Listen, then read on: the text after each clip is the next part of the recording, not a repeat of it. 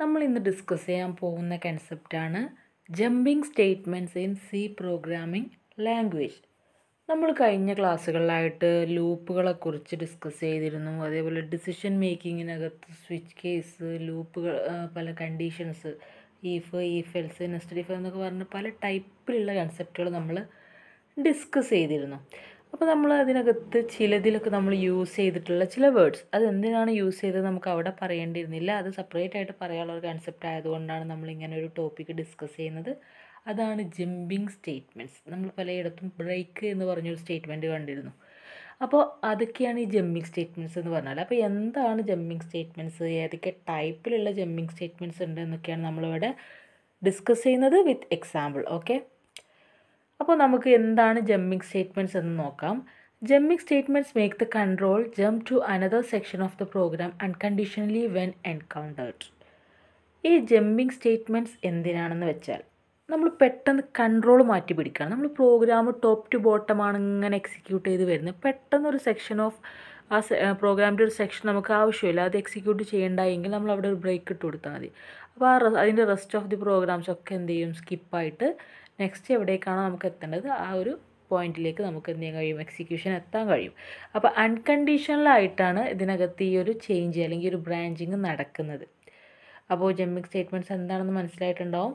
നമ്മളിപ്പോൾ ഒരു loop execute ചെയ്യുകയാണെങ്കിൽ ആ ലൂപ്പിനകത്ത് നമുക്ക് റെസ്റ്റ് ഓഫ് ദി പ്രോഗ്രാം, അപ്പോൾ അതായത് കുറച്ച് സ്റ്റേറ്റ്മെൻറ്റ്സ് നമ്മൾ എക്സിക്യൂട്ട് ചെയ്തു, ബാക്കി നമുക്ക് ചെയ്യേണ്ട എങ്കിൽ നമുക്ക് എന്ത് ചെയ്താൽ മതി, അവിടെ ഒരു ജമ്പിങ് സ്റ്റേറ്റ്മെൻറ്റ് കൊടുത്താൽ മതി. ആ ലൂപ്പിൽ നിന്ന് എക്സിറ്റ് അടിച്ചിട്ട് നമുക്ക് നെക്സ്റ്റ് സ്റ്റേറ്റ്മെൻറ്റിലേക്ക് എത്താൻ കഴിയും. അതാണ് ഈ ജമ്പിങ് സ്റ്റേറ്റ്മെൻറ്റ്സിൻ്റെ പ്രത്യേകത.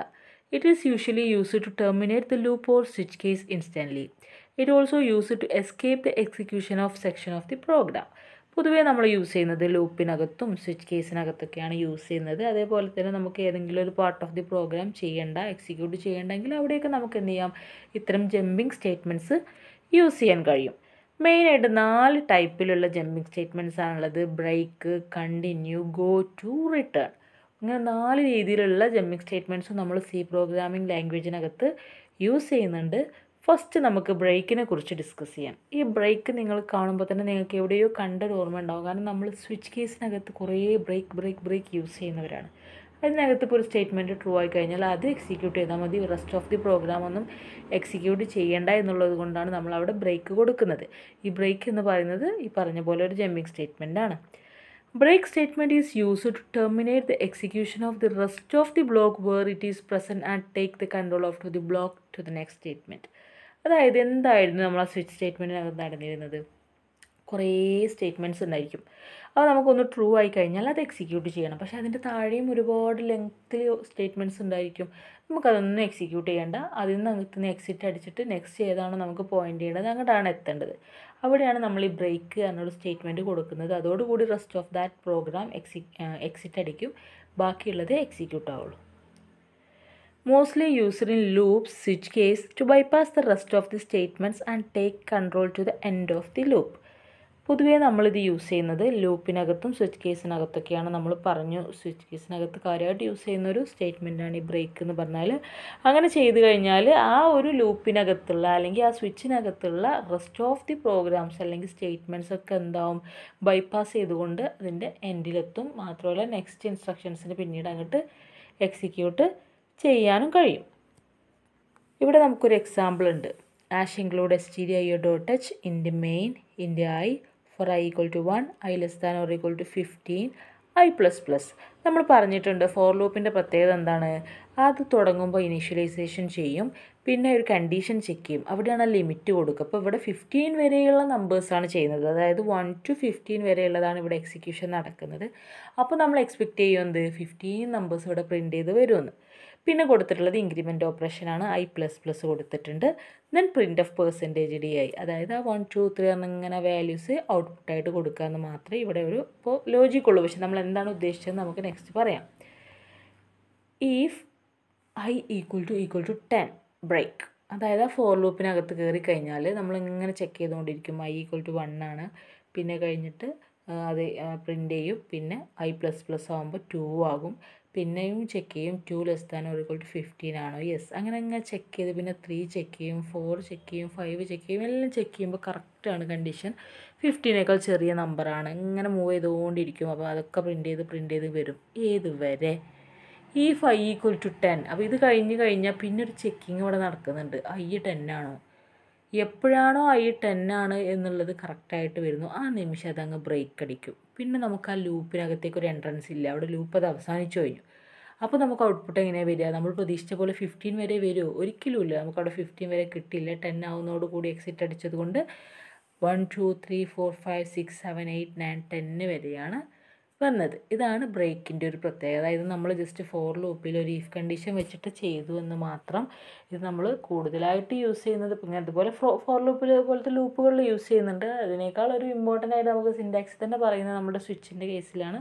സ്വിച്ചിൻ്റെ കേസിൽ ഒരുപാട് ബ്രേക്കുകൾ യൂസ് ചെയ്യുന്നുണ്ട്. കാരണം നമുക്ക് ഇപ്പോൾ ഒരാളുടെ ഗ്രേഡ്, ഒരു സ്റ്റുഡൻറ്റിൻ്റെ മാർക്ക് കൊടുത്തു, അവരുടെ ഗ്രേഡ് അറിയണമെന്നെങ്കിൽ ഒരു എക്സാമ്പിൾ പറയുകയാണ്. ഇപ്പോൾ A+ ആണ് എന്ന് അറിഞ്ഞു കഴിഞ്ഞാൽ പിന്നെ ബിയും സിയും ഡിയും പറഞ്ഞ ഗ്രേഡുകൾക്ക് ഒരുപാട് അവിടെ ഉണ്ട്. പക്ഷെ അതൊന്നും നമുക്ക് യൂസ് ചെയ്യേണ്ട ആവശ്യമില്ല. ആ ലോജിക്കാണ് നിങ്ങൾ മനസ്സിലാക്കേണ്ടത്.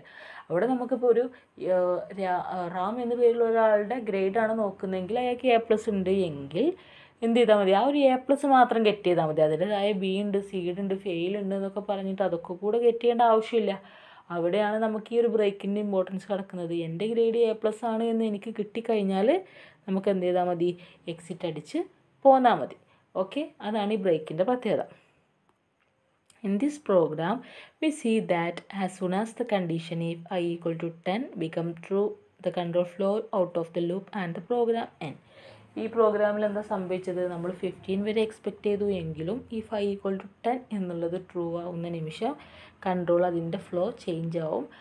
മാത്രമല്ല ആ ലൂപ്പ് എക്സിറ്റ് അടിച്ച് പ്രോഗ്രാം എൻഡ് ആവുകയും ചെയ്തു. അതാണ് ഇതിനകത്ത് നടന്നത്. നമ്മൾ ബ്രേക്കിൻ്റെ ഇമ്പോർട്ടൻസ് കാണിക്കാൻ വേണ്ടിയിട്ടാണ് ഇങ്ങനെയൊരു പ്രോഗ്രാം കാണിച്ചത് കേട്ടോ. അപ്പോൾ എന്താണ് ഇപ്പോൾ നമ്മളിന്ന് ഡിസ്കസ് ചെയ്തത്? നമ്മൾ C programming ലാംഗ്വേജിനകത്തുള്ള jumping statements discuss ചെയ്തു. എന്തായിരുന്നു ജമ്പിങ് സ്റ്റേറ്റ്മെൻറ്റ്സിൻ്റെ പ്രത്യേകത? നമ്മളുടെ പ്രോഗ്രാം ടോപ്പ് ടു ബോട്ടം ആയിട്ട് ഇങ്ങനെ എക്സിക്യൂട്ട് ചെയ്ത് പോവുമായിരിക്കും.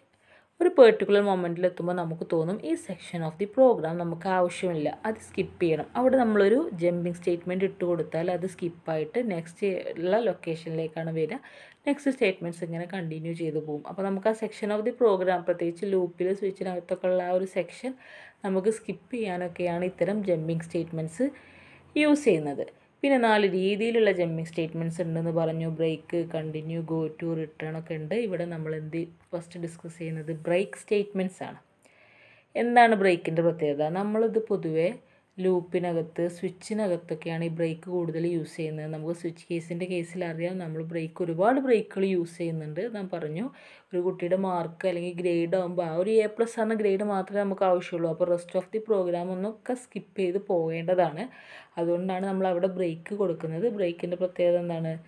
എവിടെയാണോ ബ്രേക്ക് കൊടുത്തിട്ടുള്ളത് അതിൻ്റെ താഴെയുള്ള സ്റ്റേറ്റ്മെൻറ്റ്സൊക്കെ എന്താ പറയുക, അതൊന്നും എക്സിക്യൂട്ട് ചെയ്യാതെ സ്കിപ്പായിട്ട് ആ ലൂപ്പിൽ നിന്ന് എക്സിറ്റ് അടിച്ച് പോരുകയാണ് ചെയ്യുന്നത്.